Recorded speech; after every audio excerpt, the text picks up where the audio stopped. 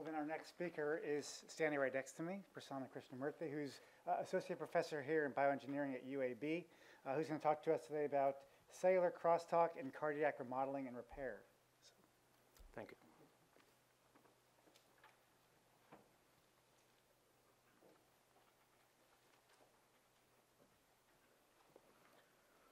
All right, thank you, Michael. I'd like to thank Jay, GQ, and Joel for this great program and for the opportunity to share my data unpublished ones. The title of my talk is Cellular Crosstalk in Cardiac Remodeling and Repair. The good news is there is no stem cell in this talk. So the entire work is done by talented scientists in my lab, Prem Kumar, and all of the data that I'm going to share today is unpublished and it is preliminary. So the overview of this present talk is that we are looking at how hyperglycemia alters macrophage function in terms of their secretion exosomes and how that alters mRNA stabilizing protein and its impact on various cell types. And in the interest of time today, we are just going to focus macrophage and fibroblast crosstalk through exosomes. So as you can see, this is a map of diabetes epidemic, and the light blue is around 2.5 prevalence of diabetes, and the dark blue is around 15%. And we here in Alabama, we are at 11.5% prevalence. As you can see, diabetes remains the 7th leading cause of death in the United States.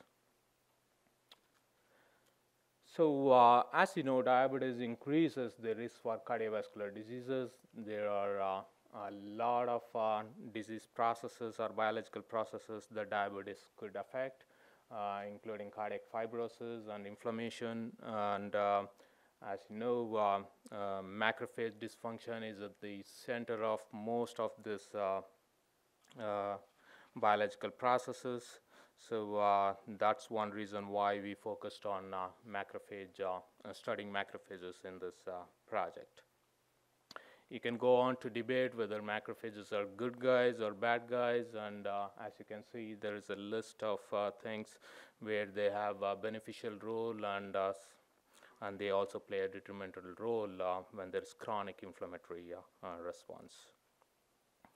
So most of these disease processes, they all depend on gene expression, which again is regulated by a balance of synthesis of RNA and then their degradation, their translocation from the nucleus to the cytoplasm. So the degradation of mRNA has been shown to play an important role in development, in response to environmental cues, as well as in metabolic signals.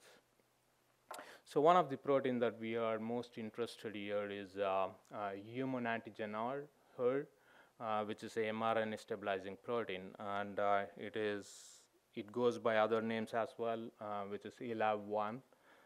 What it does is it binds to AU-rich elements called as ARE in the 3' untranslated region of mRNA.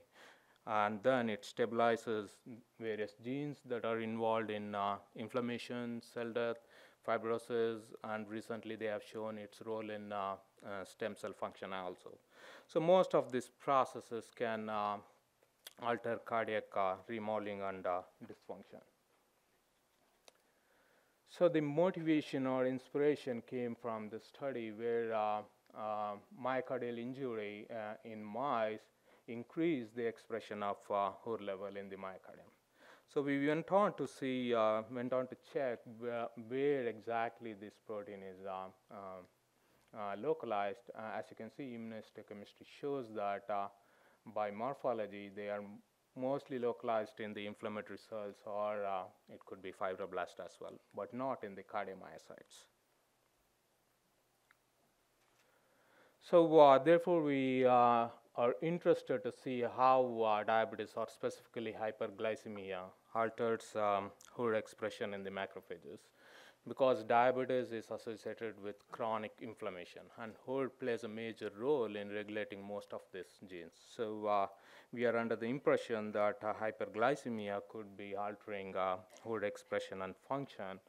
And then we are also interested in looking at if this particular protein, which plays a major role in microRNA biogenesis and mRNA stability, could also be transferred into exosomes, and if they could alter the function of target cell. In this case, we are studying fibroblast.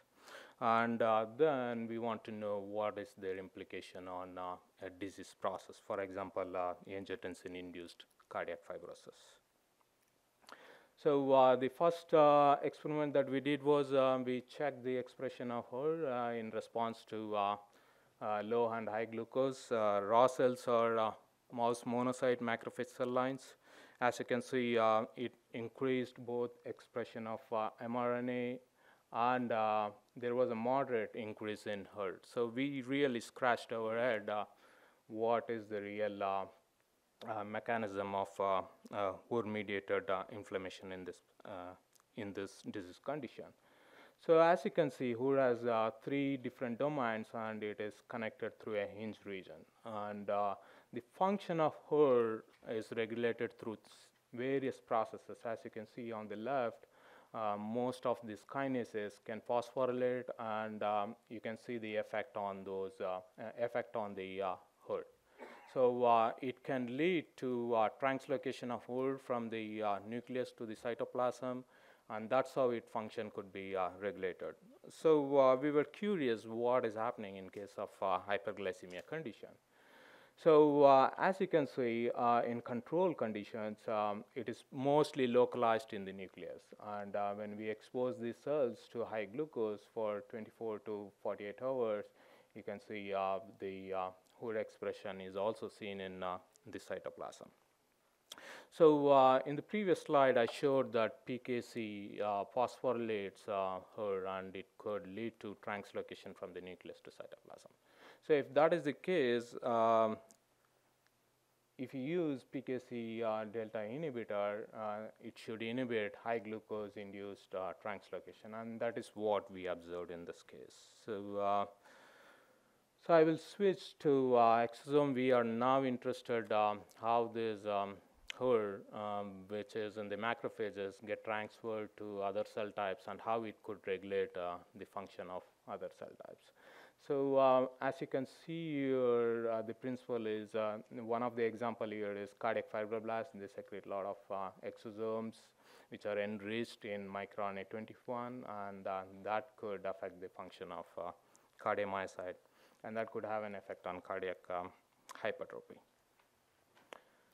So as I said, we are interested, we are asking this question if HER also kind of is packaged in the exosomes, and if it is transferred to the target cell, that could be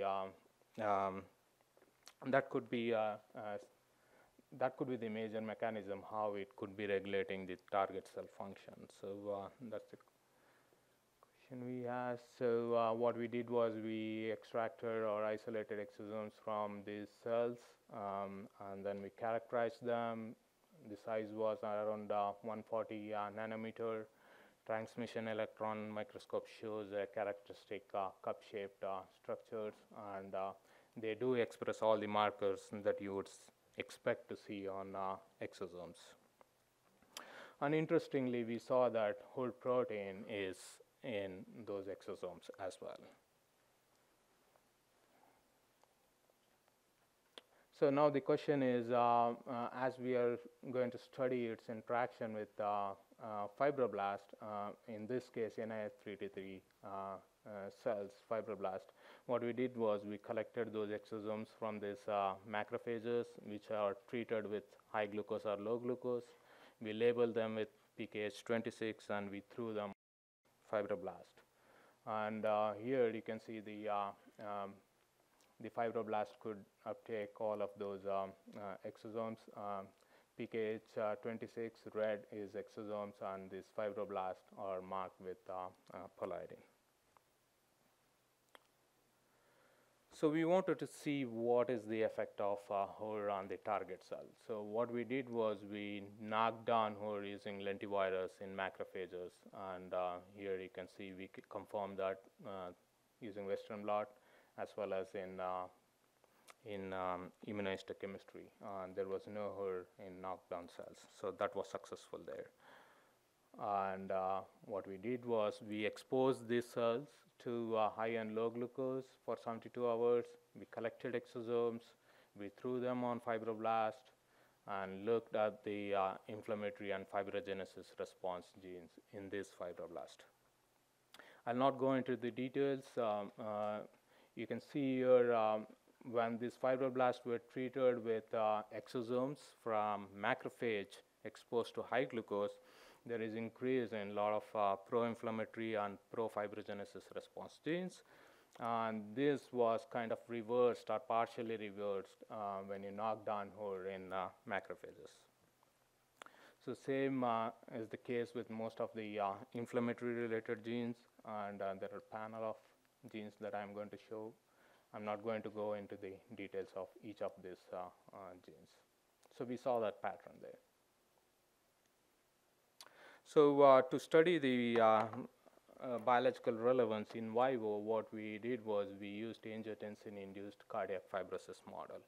So if you have macrophages, if you have high glucose treated macrophages which has more HER expression, and if that is secreted through the exosomes, and if you knock down that particular HER, probably you have to see a beneficial effect. So this is all basic cell biology experiments.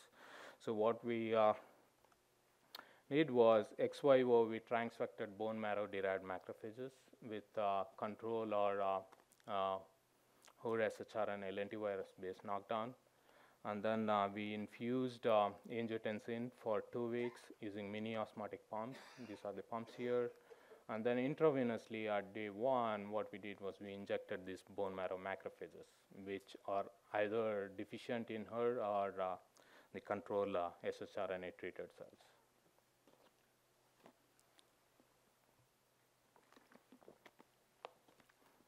So as you can see, the mice that received control macrophages, there was increased interstitial fibrosis as well as perivascular fibrosis here. So the mice that received macrophages deficient in HER, there was reduced interstitial fibrosis, and to our surprise, there was a robust decrease in perivascular fibrosis. So in summary, I convinced that hyperglycemia increases HER expression in the macrophages, and that is also packaged in the exosomes, and that could be transferred to the fibroblast and has an effect on fibroblast in terms of inflammation and fibrogenesis response. And you saw that if macrophages deficient in HER were injected, then you saw there was partial reversal of fibrogenesis response. So our future studies will involve abrogating the host macrophages and then injecting. Now in this previous study, we don't know whether it's the host macrophage or the macrophages that we injected. So we are planning to do those experiments. So I will stop there and thank all the people involved in the study.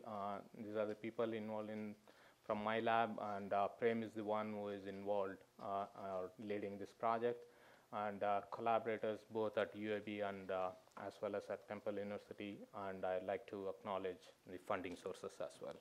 So I'll be happy to address any questions.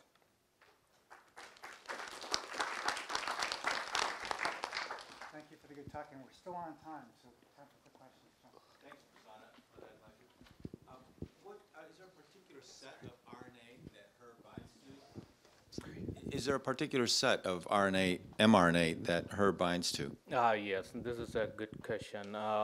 as I showed in the second or third slide, HERD only binds to those mRNA that has AU-rich elements in them, or a sequence of AU-rich elements. So it doesn't regulate all the other mRNA. Only those mRNA that has AU-rich elements in them, HERD can bind to those sequences. And if I could just follow up on that question. So you knocked down her, and it modified the behavior of the macrophage in a positive manner.